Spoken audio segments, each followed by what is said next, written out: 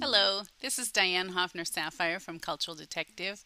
I have the pleasure today of introducing to you my good friend and very respected colleague, Joe Lurie. Okay, so I thought, Diane, what we might do is one of my favorite Chinese proverbs, which goes something like this: How shall I talk of the sea to a frog which has never left its pond? Oh man, And so, if you think about it, no matter how well any of us has traveled, on some level we all have a pond. yes, And it occurs to me that in our intercultural work, part of the excitement of it is not only discovering what is beyond our pond, however big it is, right. but discovering what's in our pond. And let me illustrate it with a story that I heard many, many years ago. It was from a woman who was in the Central Park in New York with her 3-year-old child.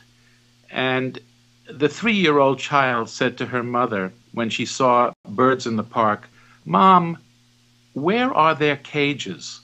Oh wow.